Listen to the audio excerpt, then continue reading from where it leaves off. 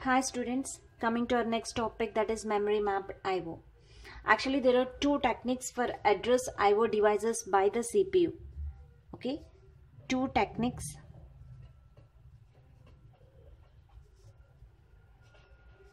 for address IO devices by CPU.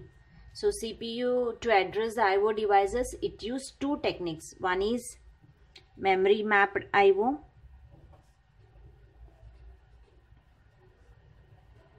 and another is isolated IO. Okay, so these are the two techniques that are used by the CPU to address the IO devices. One is memory mapped IO and another is isolated IO. So before going to know about the memory mapped IO, let us see the difference between these memory mapped and isolated IO. Then you will get what exactly the memory mapped IO is. Okay, so let us see what is isolated IO first.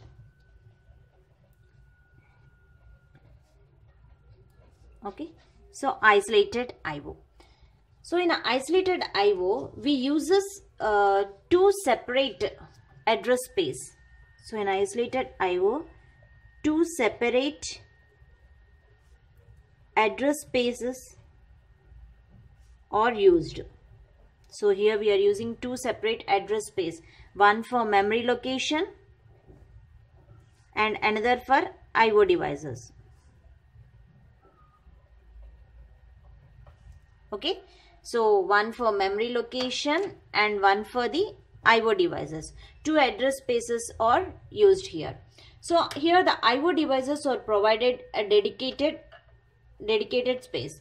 Hence there are two separate control lines for both memory as well as IO transfer. Suppose if IO read and IO write lines for IO transfer,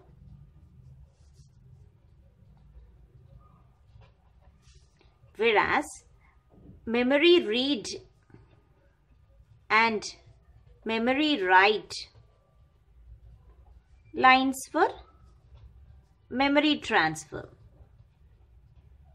Okay, so here we are using two for IO transfer. It takes the IO read and IO write, whereas for memory transfer it takes memory read and memory write lines. So separate locations will be there here. Hence here in and out instructions deals with IO transfer, whereas move instruction deals with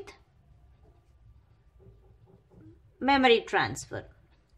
Okay, so this is about the isolated IO. So the main thing here you have to be noted that in isolated IO we are using separate address space, one for memory location and one for IO devices. So IO transfer always use the read and write, IO read and IO write, whereas memory transfer reads the memory read and memory write. It uses the input in, out and move instructions for transferring the data from IO devices to CPU and from CPU to IO devices. So this is the isolated IO. Now let us see the memory mapped IO. What's this memory mapped IO? So in isolated IO we are using two separate address lines, whereas in memory mapped IO we will use only one address space. One address space will be used. One address space is used by the CPU. Okay, CPU used only one address space in memory mapped IO because this technique in which CPU address and IO devices just like a memory location. So is called this as memory mapped IO.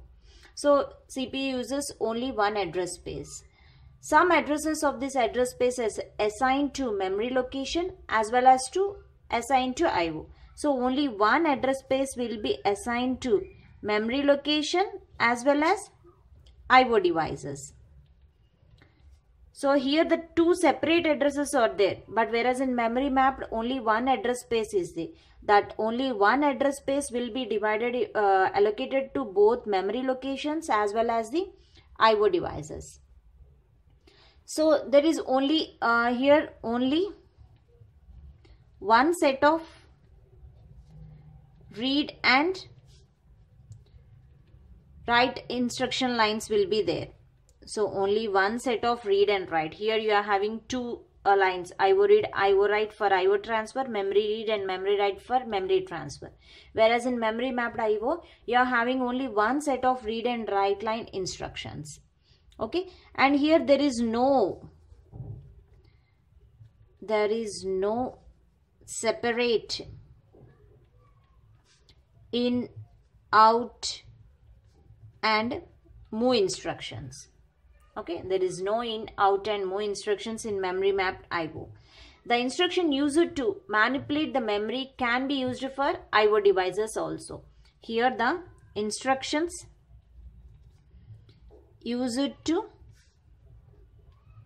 manipulate the memory can be used for IO devices also. Okay, so this is the memory mapped IO. So here you can see the example. Suppose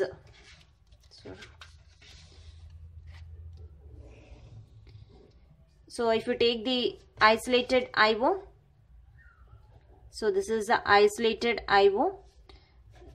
So I said isolated IO, you are having two separate address spaces. So you can take one for memory and one for IO. So this memory space and IO space, two separate spaces. So a memory start from 0000, means this is 1 megabyte by 8 bits, and here FFFF to 0000. So the IO space, the address will be 64 kilobytes by 8 bit. Okay,